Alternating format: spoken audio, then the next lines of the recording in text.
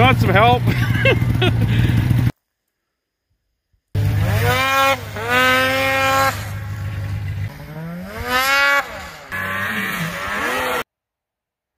Hey guys, in this video I'm going to discuss what I went through with this Polaris Switchback 800 CFI. CFI stands for Clean Fire Injection, which I think is the big problem with these 800 Polarises in that early 2010 to 2014, 15. They just didn't run enough oil in them for emissions. Polaris was doing it for the emissions. They simply did not run enough oil. And talking to Indy Dan, if anybody you know over in Cannon Falls, Minnesota, he's the one that told me, when I rebuild this, just go ahead and put OEM pistons in it and turn up the oiler. Because it did last 4,300 miles. You'll see in the video what happens. And I started out finding one problem and went to another problem, which went to another problem. So there's lots of information in here. We just rebuilt this 2013 RMK 800 also. Both snowmobiles were running good, pulling hard, didn't think there was anything wrong, compression was good. If your snowmobile has more than 3,000 miles on it, if your 800 Polaris in these years have 3,000 miles on it, you better put some pistons in it. You do what you want, but we put OEM in this one. We put the, I think it was the SPI Fix-It kit in this one. We'll compare them. I'll let you know in a year or two how they held up. But that's what this video is about. It's very detailed about tearing this thing all the way down to the crank and sending the crank in even. Hopefully it helps you guys out. We literally just got this rebuilt last night. It was 9:30, 10 o'clock last night when we were putting this back together. So that's a fresh rebuild. That one I did this spring. So I was testing the motor mounts on the Switchback here, and I was like, oh yeah, it's a little loose. And then I went, oh, something's wrong. If you look underneath there, it's detached. So now I got to figure out how to get this out of here, or how to fix that. Yeah, I got the clutches all tore apart. Definitely have oil for some reason there. All the connectors, it's all there. There's zip tied there, zip tied there. All the connectors here. This goes to the exhaust sensor. I gotta get down underneath there. Pulled the gas, all fuel pump, that kind of stuff out of it. And the gas gauge didn't work. You know why? Look at that. The float is absolutely, can you see that? It's full of gas. Probably why it didn't float. This hose comes off, it goes down there. This hose right here goes to the exhaust valves. Now we took that stuff out of there, the 4-bar linkage, whatever. Just pulled the bottom coolant line off and stuck it up there. A couple coolant lines here. Pop that off. There's a bolt in there. We're gonna take this out of the way. Yes. We gotta unplug that, I suppose. That needs to go there. And we're gonna take this one out there. These plug into there. So we unplug this from that. What? Oh. So you just unplug this thing? Yes. Lots of belt residue. Can't understand why it's blowing belts, can you? Okay, so just pulled that top of the airbox off. Thermostat and this line perhaps? Yep, those gotta go. There's a gas line there that's gotta go. Took the thermostat hose off. Now we're gonna take that hose off. Okay, just took the throttle cable out of that. So the wiring harnesses, the only place they seem to be connected together is this one right here. So if we unplug this, that can be thrown up there, and this can come out with the engine. Taking off that little coolant line that runs to the bottom of the tank there. So I just took out that motor mount, took this one out, now I'm taking that one out. Well, now that the engine's out, you can see there's one broken bolt. That broken bolt's missing.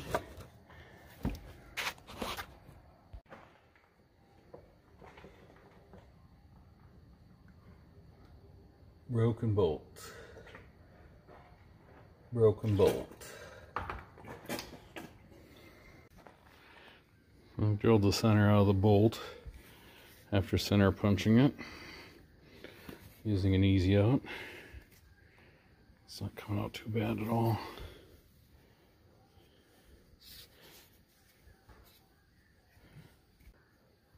That's all that was in there. Well, that one's going to come out for us too. Sweet. There'll be 2 slightly used bolts on my Amazon account if anybody's interested. So I ran to the hardware store. Ooh, there it is, 10.9. The old ones were 8.8s. I wanted 10.9, a much stronger bolt. It's the equivalent of a grade 8 bolt.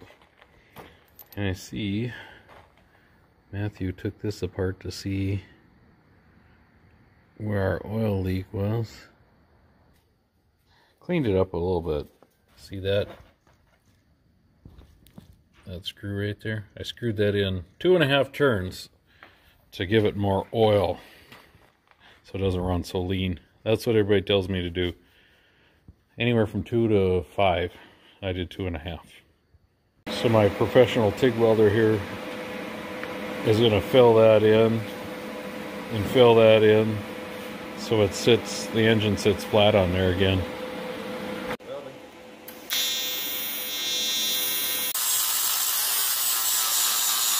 Hardware store only had 3 of the strong ones, but this side didn't break, so I really wanted strong ones on that side, and it got them.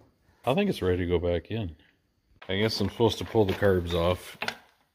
I shouldn't call them carbs, throttle bodies, to see what the reeds look like. So I cut the zip tie that was holding that on there, and I'm zipping out the bolts. Here. Piston shows a little wear at the bottom of the skirt. This one's showing more wear.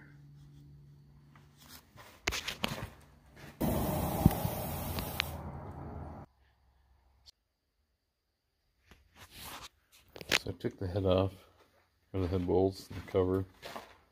Can't forget these O-rings. Right now I'm taking that off.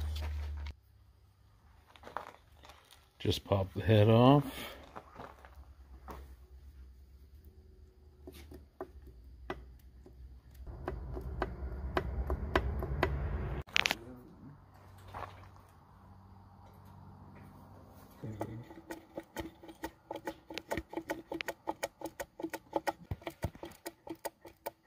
Pull this wiring harness out of here. Bolts are out.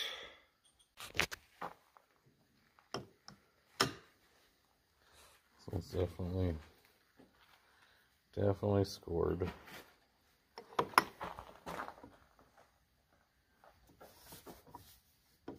It's bad.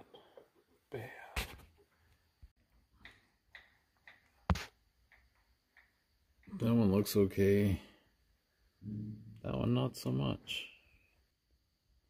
So I've decided to send this cylinder off. A monoblock, as they like to call it, because of the scuffing.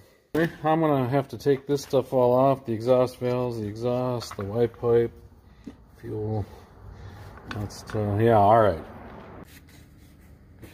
So I got her jammed in there pretty good. Extra layer on top. So I guess going a little deeper on this, I'm going to take it completely apart. I'm going to pull the crankshaft, send it in. Recoil's coming off next. So I just took the other piston off just now, just to get that off. Now I'm going to take the seal cover off so I can split this. Belt, chunks of belt.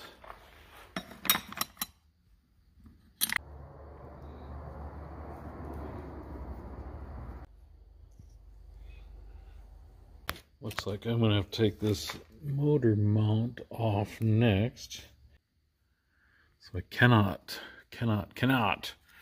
forget this oil line that runs from there down to the bottom one here.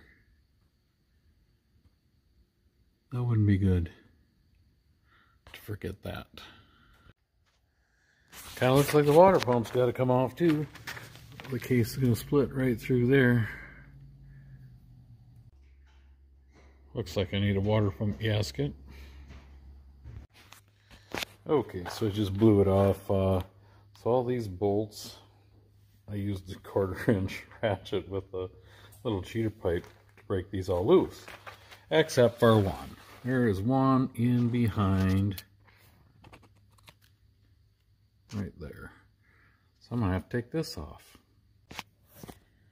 So it looks like just an O-ring seals that on there. There's a slot in there. There must be. Yeah. So I took these all out. The, what are there? 8 bigger ones or longer ones? Oh, I didn't take them out. So there's actually 10. 2 there, 2. And these are the 2 medium ones are on the seal. And the 4 shorter ones go. So I just impacted the nut off the end of the magneto end here. This is a tapered shaft. Okay, took that off. Here's the stator. I'm gonna have to take some 3 bolts out, I bet, huh?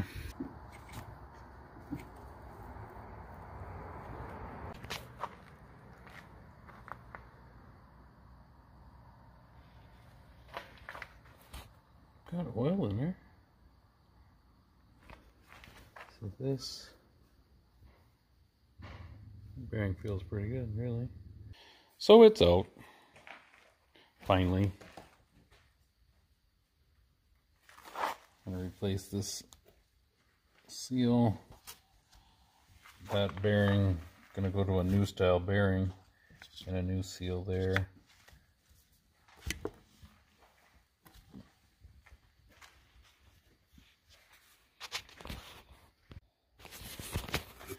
Packaging it up, UPS it down to Cannon Falls. Okay, I wasn't aware of that, but apparently I got charged $16 for these Instapack things.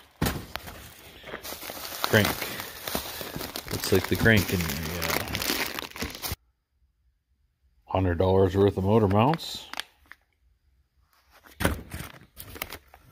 $22 bushing for primary clutch. Bubble wrap. Bubble wrap. Ooh. Mono cylinder. Gasket kit. Just cleaning. Okay, so got the crankshaft in there. Put a seal in, put a seal over here. I just need to put some gasket maker on there and slap this together. And it can't have any leaks. So I smeared my gasket maker on there. I'll put that on. Gotta finish putting these last couple bolts in here. And I gotta torque them down. Oh, this company sent all the torque specs for everything. Awesome. And it actually sent the order in which you torque them. The diagrams. So, went through and torqued all the crankcase bolts. Put this engine mount back on. put the oil pump back on because that bolt and this bolt. See, the crankcase is at 22 foot-pounds, and there's the pattern. Start at the middle and work your way out, basically. Stator, 12 pounds. Make sure your key is in there, the half moon key. Torque this to 90. That looks like the water pump's next. I got that cleaned up, this cleaned up. I better find a gasket.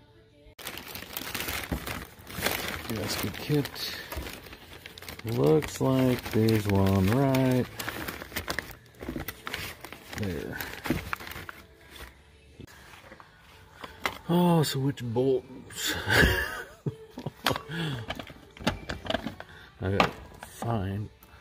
That almost looks like them right there. Why, I should have known those. Those are probably the intake reed. Then I looked around and yeah, look at that. I labeled it water pump. Perfect. It looks like all the bolts are the same length, so. Now the water pump is only, gotta use the right socket. So the water pump is only like 10. Water pump, 10. And there's the sequence. Motor mount installed. Oil line reattached. Put the cover back on. So this is the new cylinder, or refurbished. You can see they did something to the skirts. They talked about reinforcing them. I don't know if they're sticking down farther. They put the pistons in there already. They put them in upside down. But they got to come out anyway to be put on the connecting rods. Sounds like, or near as I can tell in the directions, they already did the end gap on the rings, so that's great for each cylinder. So this piston has to stay with this cylinder, I'm guessing, and that one with this one. Well, I compared the that's a piston with this piston. They're basically identical. That's I mean the everything the same height, everything underneath, everything the same. Bearings and wrist pin circlips. Okay, first piston is in. Got it facing towards the exhaust, front of the motor. Time for the next one. So this is the way they sent the piston upside down in there. But I was trying to give a little demonstration how tight it was. There's a little play, but not as much as the old ones. Look at how tiny that is. Well, I did grease up the bearing, the wrist pin bearing, greased it up. So the pistons are in. You got to line up your gaps in your rings with those things there. So yeah, so the rings don't spin. They're both faced. They got the arrow on them. Face towards the exhaust. See that arrow? All right, right there. Okay, ready to put the cylinder on. Oh, you're supposed to grease up the bottom of these skirts. So don't forget your base gasket. And I'm going to grease up the bottom of this cylinder or piston before I put it in. One at a time here. So it says to grease the bottom of the pistons below the rings, not above the rings, not the cylinder, just the pistons. And that will keep the scuffing to a minimum when breaking it in or upon startup, I'm guessing. So there we go, they're greased. Well, it slid on there pretty nice. Looking good. Time to bolt it down. Just running these down. Now I have to torque them. Looks like cylinder bolts are 38 to 46. Somewhere in there, huh? So that's the torque pattern. So you have the engine backwards. I'm gonna just spin that over. and read it upside down. I torqued them all to 42. So they did send new O-rings for here, but they did not send a new one for that. Cleaned her up, put that gasket in, put her together. So I ended up ordering some V-Force reeds for this. And I was just looking at installing them here. The green gasket goes to the inside. This gasket goes to the outside. You can see on my old reeds, that corner was broke. That corner broke. Definitely time to replace them.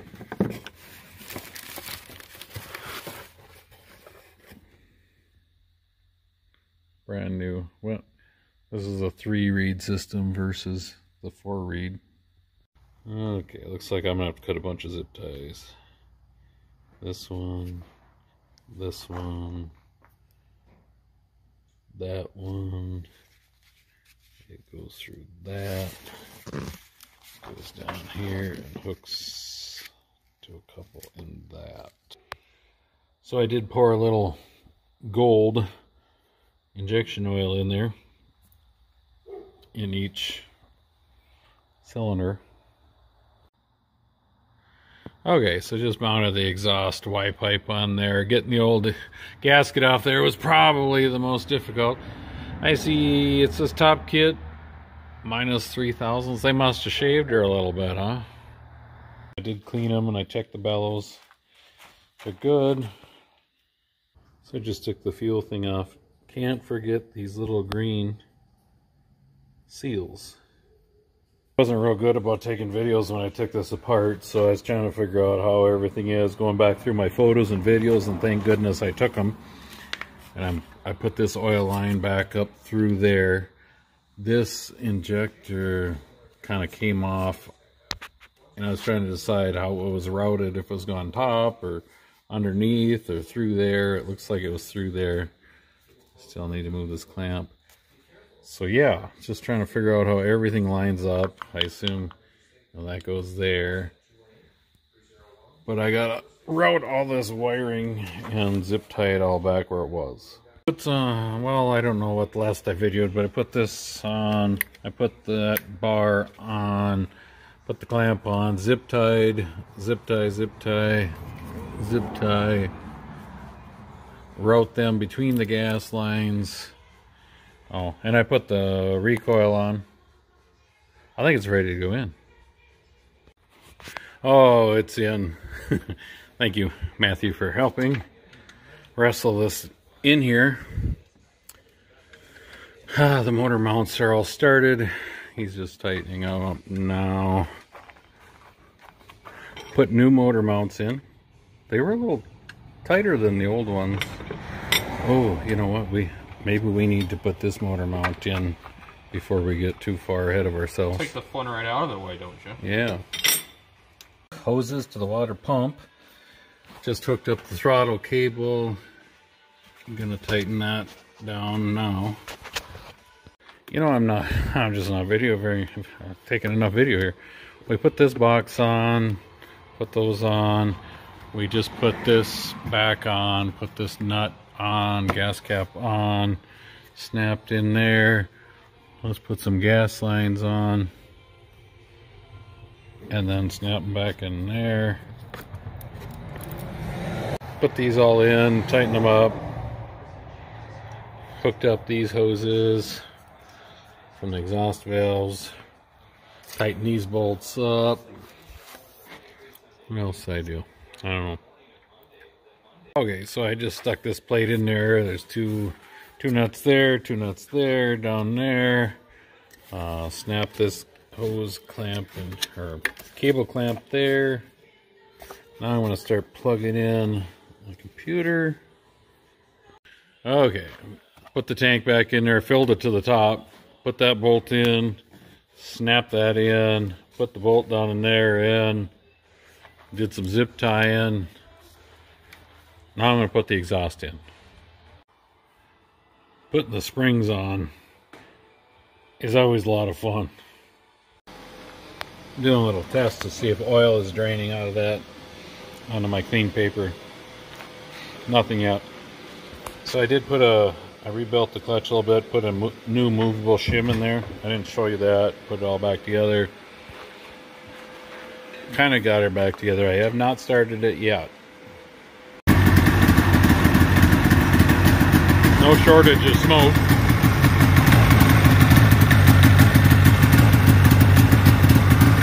That's a good sign. I want lots of oil in there for breaking in.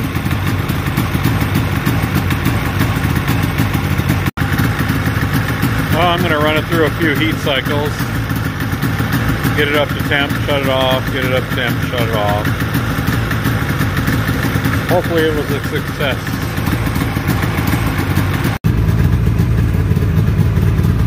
Got 250 hours on it. 4,331 miles. Setting the end ring gap on the RMK. Hey, there's one in. Them little circlips are a pain.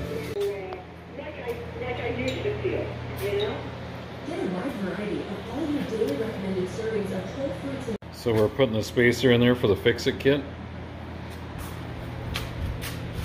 so we can put longer pistons in, or these are longer pistons.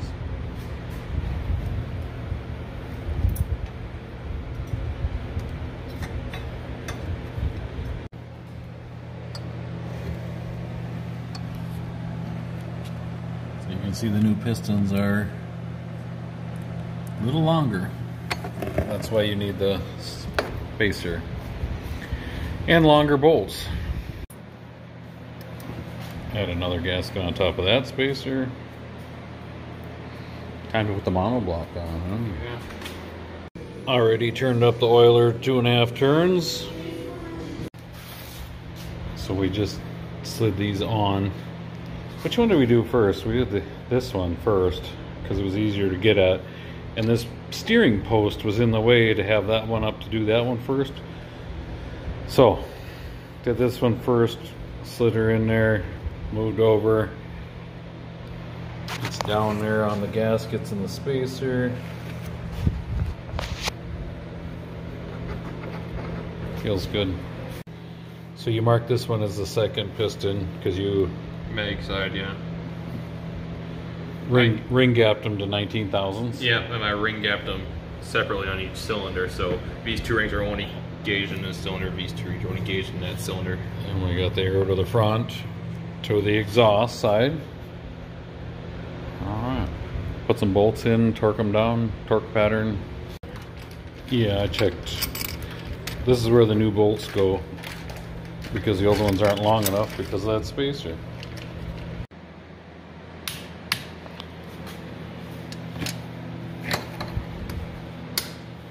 Torquing them down to 42 is what we're doing. It said 38 to 44, 46. Yeah, 46. So we're just going middle of the road.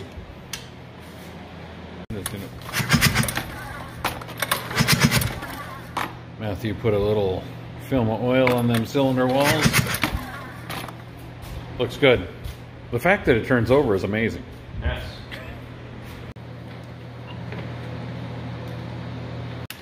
As you're torquing down the head cover. This right here is why. Let's get new pistons. Is that 3,000 miles? It's not, is it? 27.5. Okay. Oh, look at that. It's almost together. We're listening to Christmas music.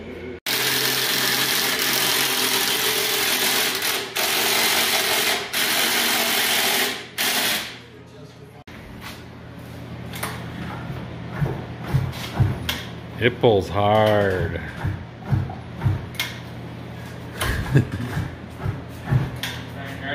I'm ready if you're ready.